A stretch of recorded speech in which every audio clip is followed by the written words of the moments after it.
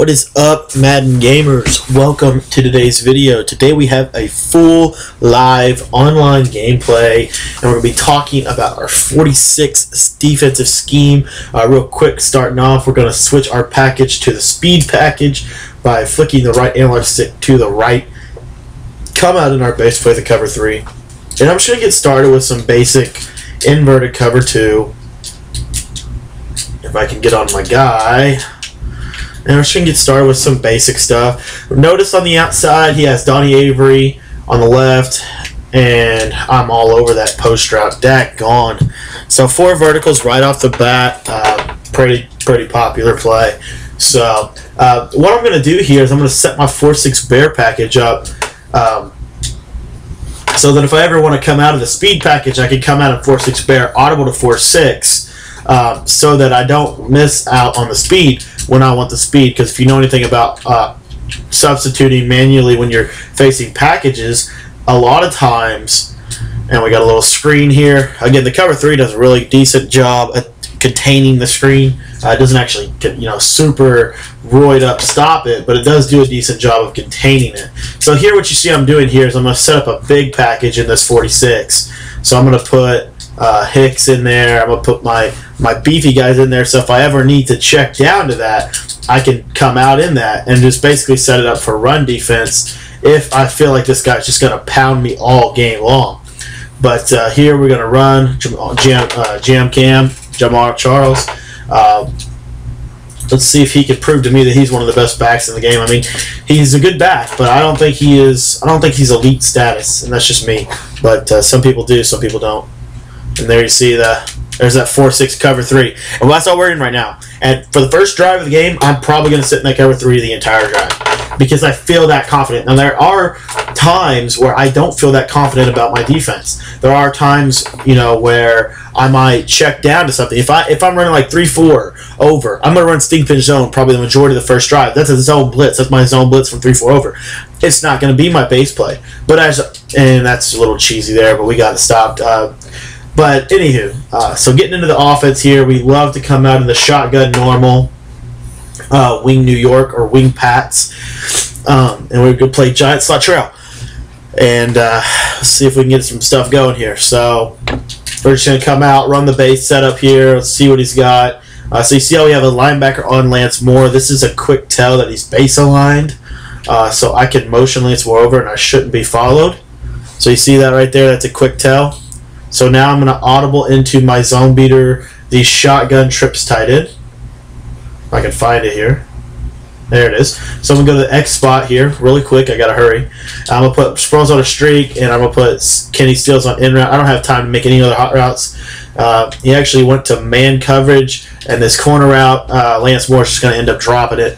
But you see, that's the thing, too, is when they're in a base aligned set, it still gave me an advantage to go to that trips tight end because it put a linebacker on Lance Moore. Lance Moore should be able to get that. Here I get that same look, so I'm going to check down to my comeback Z post play, motion Colston across. Here he's going to follow me, so now I have a better tell that it's man or zone. So now I'm going to check down to my man beater from the gun U trips, and I'm going to run the play giant slot wheel. And now I'm going to put Sproles on a streak, Graham on an in, and Stills on a smart run in route, Graham on that zig. I'd rather have a zig than an in.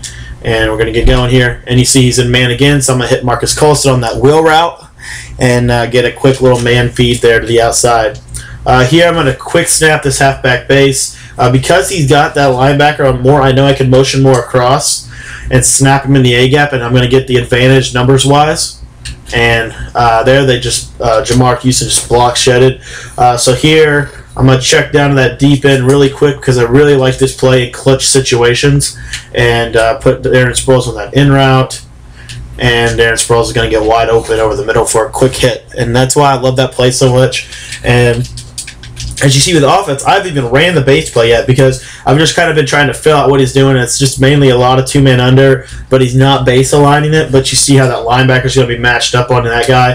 So here, two-man under, I see that his user player's on the halfback, so I'm going to check down to my third read there, Jimmy Graham over the on that right edge. You guys got to identify the user player. If you're not doing that, you are going to have a lot of trouble. So here you see he switched things up. You see how that safety shifted over?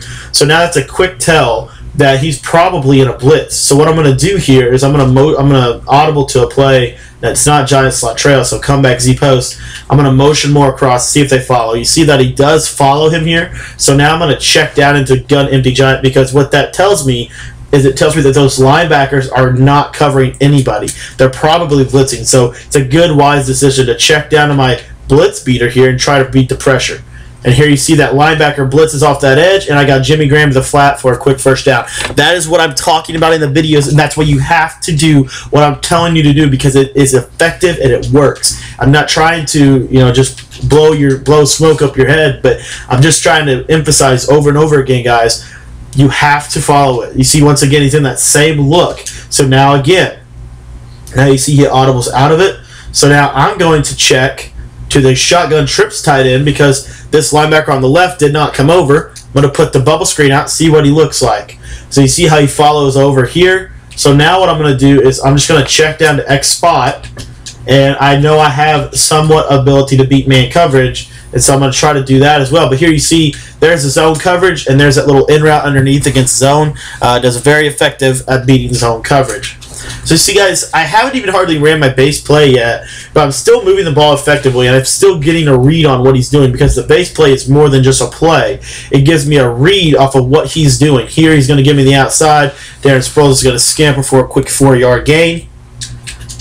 I love going no huddle because it keeps him in the same defense, forces him to adjust to me, because my playbook, if I'm coming out in the same play every time, I always have that advantage. Here you see Tom Bahali is split out over Lance Moore, so I feel confident to hit that route against 2 men under, and I'm actually going to maybe get in for a really nice gain there. Check down first and goal. Now this is where you want a quick snap in a situation like this, so I'm looking for that single back bunch. I go down to the check down to the single back normal, put that 0-1 trap in your audibles. It's very effective, and I'm going to try to get a quick hit, end up not making it here. So now what you're going to see is I'm going to be a little more conventional. He's actually going to force a call a timeout. Now that's another reason why you go no huddle. When you have all of your plays in your playbook, that you have your audible set up, you have the ability to do that. And he just wasted a timeout because of the speed of my offense, the smooth reads that was happening, and he saw that I was going to quick snap something else, and he was worried, and so he has to audible.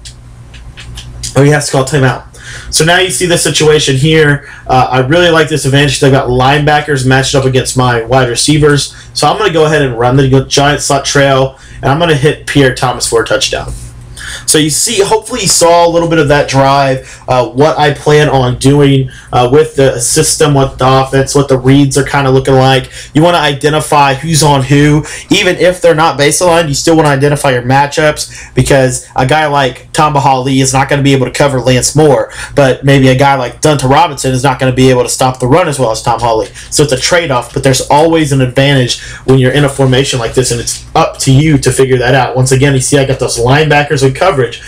Last time he used that guy, so I'm going to check down to Jimmy Graham, and Jimmy Graham, one of the best catching traffic tight ends, drops one over the middle. That's just what it is. But you see the tendencies that I'm reading, you see the formation that I'm reading, and that is what I'm basing my play calling off of. Because you cannot decide if it's man and zone this season, you have to base it off of tendencies, you have to base it off of where they have their players, and you have to base it off of what puts your team in the best position to get positive yardage. So I hope that you guys are paying attention to that. On defense, I'm making everything look the same so that he can't identify man, zone, etc. I always base a line, I always spread my line every single time, because it's a uniform personnel. So the cover 3 did a really nice job first time here. He's probably going to run the ball here.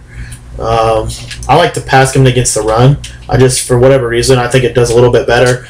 You see how that user blows up the run. And again, I talk about this all the time. You don't necessarily have to be in a run defense to contain the run. You do have to be in a run defense this year more than any other year to actually stop the run. But in order to simply contain it, you need to be in the inverted cover 3, which is universal to every playbook and every system. And there you see the cover 3 doing a very nice job at having people in positions to make plays on the football. Now what you're going to see is I'm going to check down, because I haven't done it yet. I'm going to check down to that cover 3 blitz off the edge. So make sure you're watching for that. So here we go. We got the play set up. watch out for the drag over to the right side. And we should see pressure off that left edge, at least some type of pressure. And now we got a quarterback draw. I don't know. I think he actually made a mistake there because he was trying to drop back and pass. So it may have been a mistake on his part, but you did see the pressure come off of that edge. Here he's going to take it to the quarter. And let's see if he goes for it here, and let's see what we can get going here. So you see how I've kind of worked that base play, and then just at the right time on a crucial third down, I send a zone blitz. That's exactly what you want to be doing with your blitzes. This season more than any other season, when they're in pro sets or they're in sets that they can potentially run out of, you have to be disciplined to call your inverted cover 3 or your just base run defense or whatever you want to put there. But Darren Sproles. But then in that right moment when you know he's going to pass, you have to have the pressure to send at your opponent to get stops.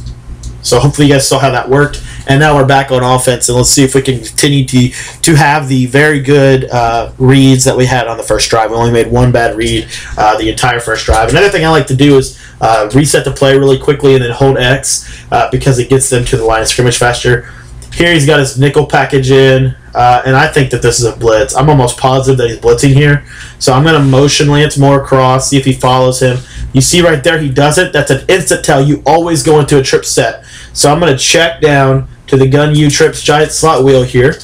You always go into a trip set every single time. Every single time when he does that. And I think I just messed up my play, but I'm going to have to run it anyway.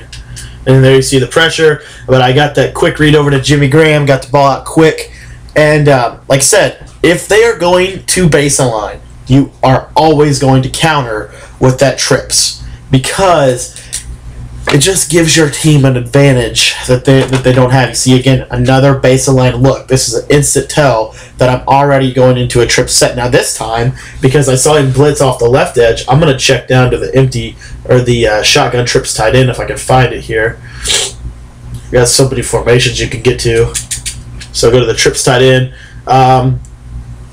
Since I don't have time to audible out of this, I'm just going to run this play. And I'm going to motion Sproles over here.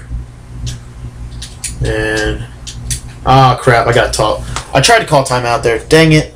That's the only problem with this playbook is that since you have so many 3x1 formations, you have to kind of get used to using it. And since this is kind of my first time just for this game, I was just using it for this game because I normally use Arizona. Not trying to make excuses, but I should have been better. But anyway, here we're going to run giant slot trail.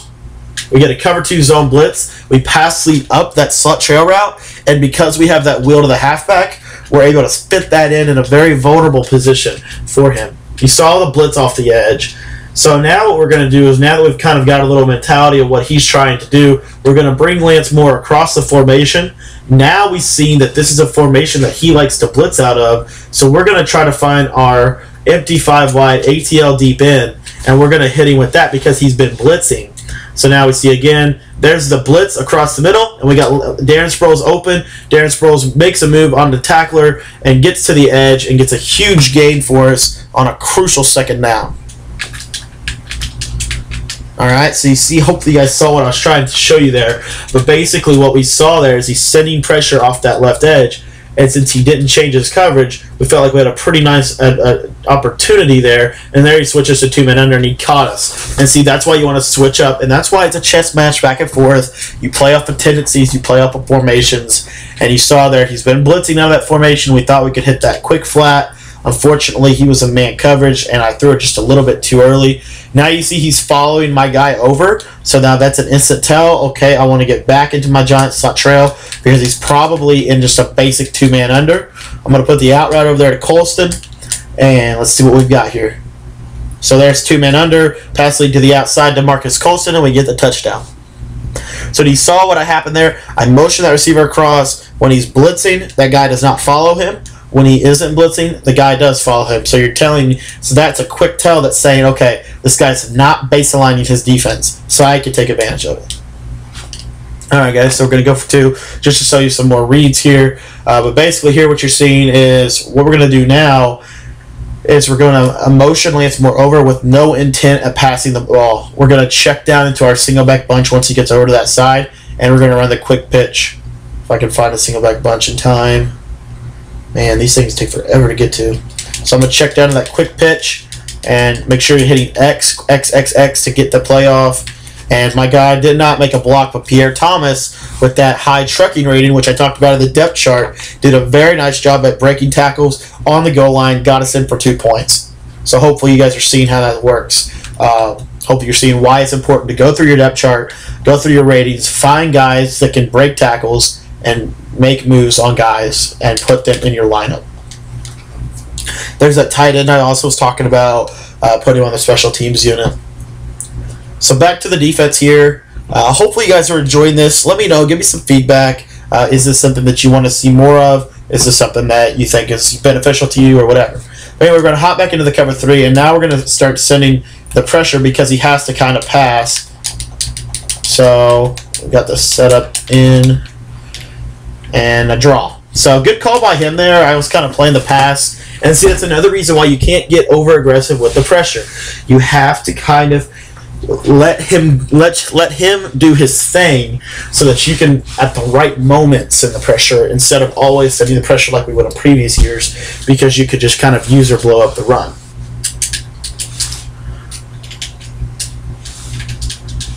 So I didn't get my setup in at all here, and yeah, he's gonna roast me. Dang, that's tough.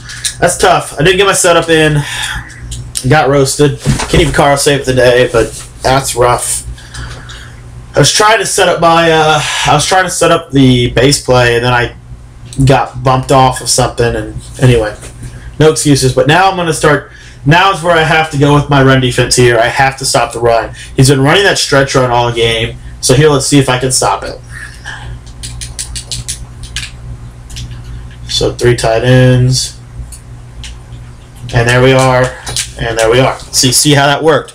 Talked about in the video. That D blue zone does a very nice job at stopping the run. Here he's going to probably run the same thing. I got to get down in that A gap. Get the motion over. Counter. Pass. And he got me. Sometimes you got to give that up. Sometimes you have to force them to throw the football. So now that that's a tendency that I saw, where if I stop the run on the goal line, he's going to go to play action and no huddle. Next time I can audible to my cover 3 and then have a potential chance of stopping. But you see, I have to have information. I cannot solely just give you a running play. I have to have information. So I have to give him the same look so that he shows me what he's going to do to counter whatever look I gave him. Here's my kick return. There's Darren Sproles, and there you see the kick return tip. Little plug for that. But the kick return is still effective. You just have to have that tip that I broke down, and you see once again that it is possible to break for big returns. And I've gotten a lot of great feedback on that tip, and hopefully you guys have checked that out. If you haven't checked that out already, I'll leave a link in the description. It's also going to be my trailer introduction video. I had a kick return with Joe McKnight of all players. Anywho, sorry about that. I actually got a little excited about that. But that is the kick return tip.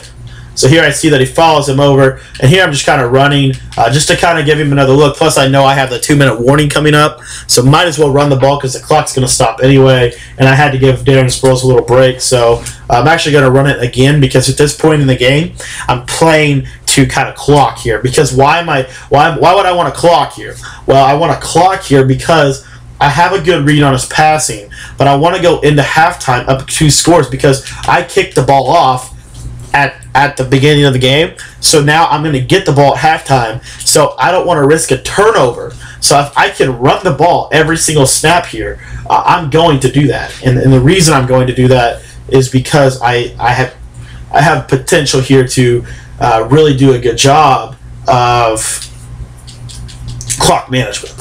Okay, so here I check into this halfback power and just more running probably. This is a pretty good run. That halfback power is not as good as the base, but it is decent. Now what you can see though, watch what's going to happen soon. He's going to start bringing his safeties down when I motion Lance Moore across. If he's smart, if he's trying to stop the run. So then I can check. Then I can have this comeback Z post streak route, the streak route from that play that does a really nice job at beating cover 0. So you see how it all works together. It all fits. So here you see he's a little bit weak on the outside to the right. So I'm gonna run this halfback slash, and Derek Johnson is gonna do a really nice job there of stopping me. So now that Darren Sproles is good and rested up, I can sub him back in and I can get back to passing. Cut, but I did a good job of clock management. So now I have about 45 seconds here, 3 timeouts. I have all the time in the world. Here we're just going to check down Darren Sproles. Look at Darren Sproles, man, getting shifty getting shifty one time for your mind right there. That was pretty nice. Pretty nice play by Sproles there.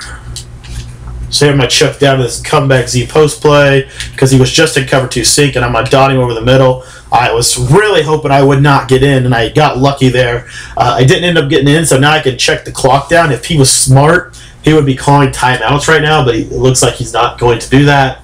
So I'm going to run this down to about 10 seconds here, and then I'm going to call a timeout. Because at 10 seconds, I can run the ball 3 times, call timeout every single time if I don't get in, and I feel confident in my ability to score here. So first things first is call the timeout at 10 seconds. Okay. Then now what I'm going to do is I'm going to check. I'm just going to run the scheme. So I have all the time in the world because I've called a timeout. The clock's not running. So now I can do the motion over. The strategy is there, and now I can do a lot of different things. So let's take a look here. He's in that goal line look again. And again, I really like this look for running the quick pitch out of the single back bunch because the guy on the right is a corner and the guy on the left is a linebacker. I'm definitely going to be running this pitch to the right. So here you see I'm going to check down to the single back bunch quick pitch. I'm going to see what he does, see if he makes any adjustments here. I'm actually going to take Colson, move him outside so that guy goes with him. Then I'm going to bring him back in 2 steps, snap, get to the edge here. Pierre Thomas breaks a tackle, gets stopped. Now I call timeout. Now I can throw the ball 1 time, and then I have to. Then if I don't make it in, then I have to kick a field goal. But I'm still gonna get a 3-score lead going into halftime, and I'm getting the ball back. So you see how that works. Hopefully you guys are seeing why I decided to not be over aggressive. So here I'm going to go giant slot truck because he's got a linebacker out there on the guy here. And there I get lucky, and he's in a cover 2. And Kenny Stills makes a very good play over the middle for the score. And with just 1 second, I don't have to worry about kick return. So I'm going to hit the squib kick and try to just get a tackle and go into halftime up 3 scores.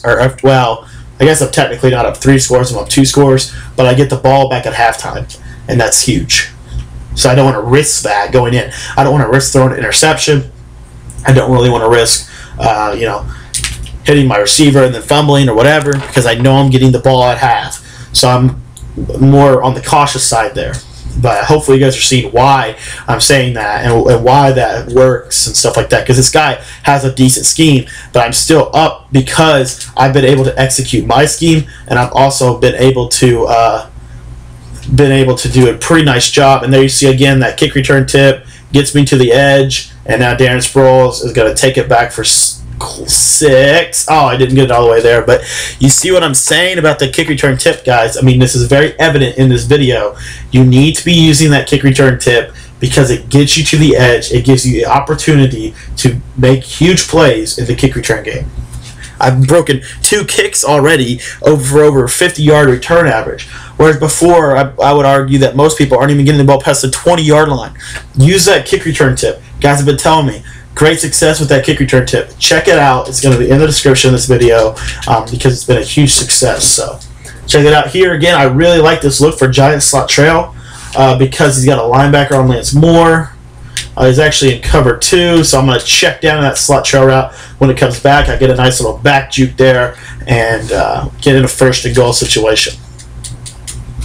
So now I have, here I want to just check down halfback base and see if I can get the edge because he's not base aligning, so I know it gives me the advantage. Here I'm going to check it upfield and use Pierre Thomas as I think he has 96 trucking.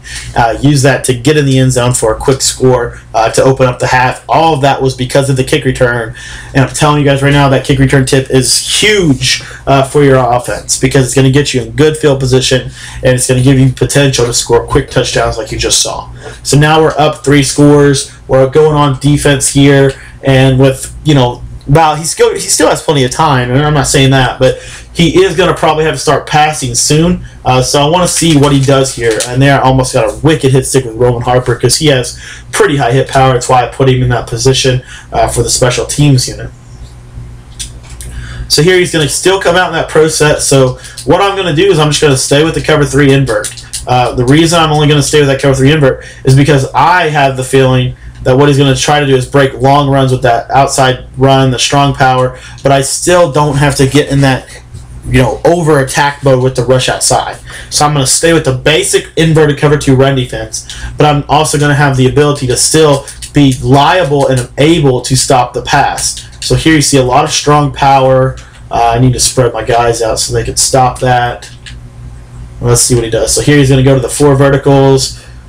And because I went that inverted cover 2, because I shaded the coverage down, those guys were able to play those deep streaks. Whereas if I didn't shade that coverage down, that probably would have been a touchdown because I jumped all over the post route. So you see that why I did what I did there and how that works in the grand scheme of things when we're talking defense. So now he's starting to throw a lot more. And he's going to have to check down. Almost caught that. That would have been really cool if he did. So now I can vamp up the pressure, and I'm going to send it from a cover 4 look instead of a cover 3. The reason I'm going to do that is because the cover 4 is going to provide a little better deep coverage than the cover 3. It's still all the same pressure, but it's just going to have a little bit different in terms of what's going to be open here. So now I'm going to be using this yellow zone over here.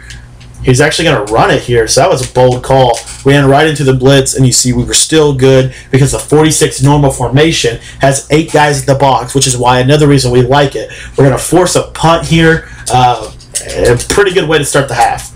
You know, quick score, good kick return, force a punt. Now we're in a good situation because now we can go up 4 scores, and then he's going to have to start passing. He has been smart to punt because he does know that his game's not over. But if he were to not get that first down, you know, this game might be over. So there's a punt return, guys. I got a punt return tip coming out soon. We'll talk about what I did there. We'll talk about a little bit more detail. I haven't quite been able to break punts for touchdowns as much, but I have been able to break some punts. So we'll be talking about that next week. But anywho, back to the offense here. He's been in this 3-4 a lot.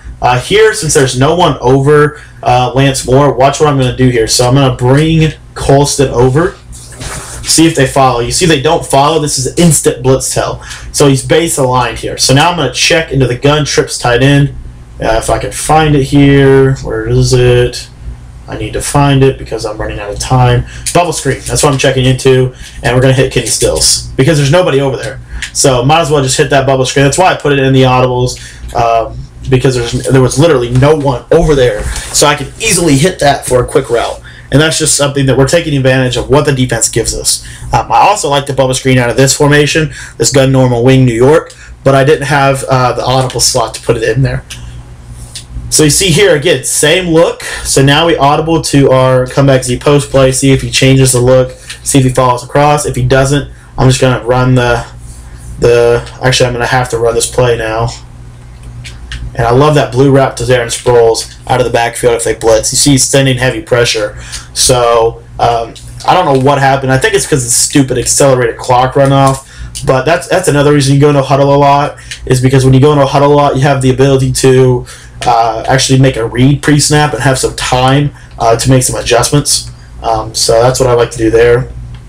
And again, I really like this bubble screen look. If he's not going to honor the bubble screen, you know, there's no reason not to run it. Here I'm going to motion Sproles over, put him on a streak just in case he isn't monitoring it. And there you see there's the bubble screen. And we're going to get some pretty good yards with Kenny Stills with that nice little back juke angle that we did there. That's just another thing that can help you run. It sets up you. If you are good with the back juke, you can really set up your running with that. What he's been doing here is I'm not going to force that bubble screen, you know, over and over again. So what I'm going to do is now I'm going to check down to the blitz beater because he's been sending heavy pressure at me because he's trying to get a turnover, I'm assuming. So I'm going to send that, do that, and here we go. And there's a little mesh underneath. Darren Sproles has been killing him over the middle all game long. 6 receptions. Pretty effective right there. Now, again, we have that look for the bubble screen. So I'm going to send Marcus Colston in motion, see if he follows over. But now what I'm going to do is instead of running the bubble screen, I'm just going to run the play action slot corner play with the corner route. Actually, we're just going to run X spot because that's what we actually broke down in the video. So let's see here. Go to X spot. and I've got Kenny Stills on that flat route, so it's going to look like he's on a bubble screen route. Bring Sproles over, put him on the streak. Everything looks the same. Now I've got the corner route, and I get picked off because that was a terrible read. I had the flat route wide open, and I forced the corner out. That's all on me right there. That's just a bad read. The play worked. Everything worked right. It was my fault, and I take full responsibility for that interception. So now on defense, back on defense, we're going to run. And now what we're going to do is we're going to send the cover 3 version of the run defense. And we're really trying to get a safety here. We're going to be over-aggressive. And the reason we're going to be over-aggressive is because he only has one guy. I almost picked that off with Corey Wright because the passing from those formations is just limited. So I'm going to send this guy up, press him, blitz all my linebackers down. And we're really watching for the run here. And I'm trying to be over-aggressive because he's so backed up. Okay, he's so backed up here. Good read. He hit Darren Sproles out of the backfield. Keenan Lewis is probably not going to catch him unless he makes a bad cut. So good read there. That was probably stupid on my part. That was really stupid. I'm not mad at myself at being over-aggressive for the first time on the very first play. But the second play that I was over-aggressive on, that was really dumb because there was no reason to be. He was backed up, but he wasn't backed up enough that if I would have gotten like a sack or held him to no gain, that he would have been at risk for getting a safety. So that's all on me right there. Oh no, I messed up my kick return. Dang it, I was really having fun with that.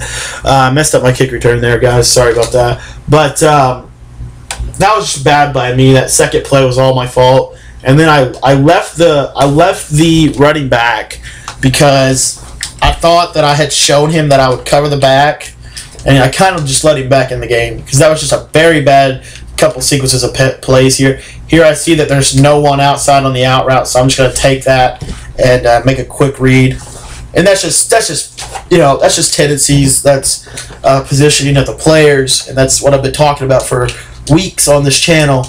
If the DBs are back, the linebacker here looks like he's going to blitz. So now what you're going to see, what I'm going to do is I'm checking down to my gun trips tight end here. No, I'm not. I'm checking down to the Eagle Age. I'm putting Colson on that out route. Sproles on the end, and I got to snap it quick. And that was a little too early. I hit Sproles way too quick, and I had Jimmy Graham wide open. So there's always ways to improve here, but anyway. Here I noticed he was in cover 2 last time, so I'm going to hit Lance Moore over the top here. You just kind of get a feel for things, and that's why that comeback Z post is really good because it gives you a very easy access to 4 verticals, as well as having that, whatever they call it, that deep post route on the right and that blue route to the back. So that's why it's in the playbook. All right, fourth quarter coming up here. I've got the ball in scoring position. I'm trying to start thinking now, clockwise, how much time is left in this game, what he's been doing, what he's been hitting me with a lot. He's not going to be able to do that if I don't play stupid defense like I've been playing these last couple drives here where I'm playing over-aggressive. So, and here I'll just hit the zig because he was in a purple zone.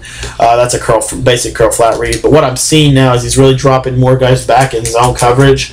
So now it's time to start using the zone beater that we talked about in the video, the gun trips tight end. So we're going to motion Colston over. He actually follows Colston. So now what we can do is we can go to the other beater, the man beater, and work that route progression. And I actually need to re-audible to it here. Set it up again. Alright, so here's our man beating play. And he's actually in cover 2 again. So if he's going to keep running the cover 2, I think I'm just going to call comeback Z post right here in a clutch situation. But actually, no, what I'm going to do is I have that in the back of my head. I don't want to overuse the knowledge that he's in cover 2. So now what I'm going to do is I'm going to check down to single back bunch. I'm going to run the halfback slash. I'm going to get the first down. Then once I get the first down, but now what you see here is you see that I can really hit that edge on the left side if I playmaker. So now it's a couple of fake playmakers. He changes out of it. Now I have the ability to get outside on the right edge and pick up a quick first down to Darren Sproles. And now I know that he's in cover 2, so now I'm going to quick snap this comeback Z post play if I get the same read. Here he's bringing that safety up. Now he's audibling out of it, and now I really like this look for the 2 verticals on that side. Here I'm just going to check down to Sproles. Didn't like the look over the top there. May have been able to hit it, but I didn't like the look. And now we're kind of back into it, and we're probably going to go trips tight end here because even though it may not give us any ability to beat the zone because he's going to follow me over, now you see he's in cover 0 over the top. So now that's an instant tell. I need to reset the play and just run giant slot trail. And since we're in the 20-yard line and in, we're going to try to throw that fade up to Marcus Colson if all else fails. There he's in cover 3. I could pass lead up that route to Moore. We've talked about that a couple of times before, and I really like that. So now that we're in this situation here, I'm blocking my running back. I'm blocking Jimmy Graham, and I'm going to throw that fade up to Maurice Colson, Colson over there, Marcus Colson, if he's in man. Here he's in 2-man under, so I'm going to throw that up, pass it to the right, and you see that he gets big. Ended up dropping it, but it's worth a shot when you're in that situation. Next time I see that, I'll probably just hit the slot trail route if he's in man, because when you have that safety over the top, it helps you out a little bit in terms of stopping that. So that's just a little future thing that I can tell myself next time. So let's see here. Now that he's got the DBs back, I'm definitely throwing that route. So cover 2, I'm going to still do it. And look, see how he gets big? I mean, you got a guy with good catches traffic. You're just saying, okay, let's see if we can make a throw. And fortunately, there we did. We probably shouldn't have thrown it there just because last time it didn't work. We probably should have went something else. But I don't know. I kind of felt like I could get it just based off the look he came out in. So he's been running his DBs back and then pressing them, which is weird. Let's see if we can hit the out route here. No, we cannot. But I can hit that route to Kenny Stills, but unfortunately, Kenny Stills did not cut it off like I wanted him to, and I'm going to have to take a field goal. But what also you saw there, I took a lot of time off that drive. He's got about 3 minutes left to score 17 points. So as long as I don't play stupid defense, I'll be coming out of here with a victory. Okay, so as far as kicking, I like to kick it up to the left, to the end a little bit, and then just a little bit of power. Just a little touch kick there. Just kind of take the ball out of Jamal Charles' hands or whoever he has back there, and then give Roman Harper and those guys opportunities to get hit sticks to try to isolate the ball carrier by getting him to the outside instead of keeping him the inside, and then he can go outside. So hopefully that makes a little bit of sense to see if you guys see what I'm trying to do there. Now what you're going to see is basically for the rest of the game, I'm going to be in the zone blitz, man blitz combo. Because he can't do anything against the zone blitz. Crap, but I messed up the zone blitz. And he's going to run. And there's Kenny Vaccaro. Okay, so it's going to be a lot of that. You're going to see a lot of that for the rest of the game. Cover 3, that zone blitz off the edge in combination with the man blitz because he has nothing else he can do.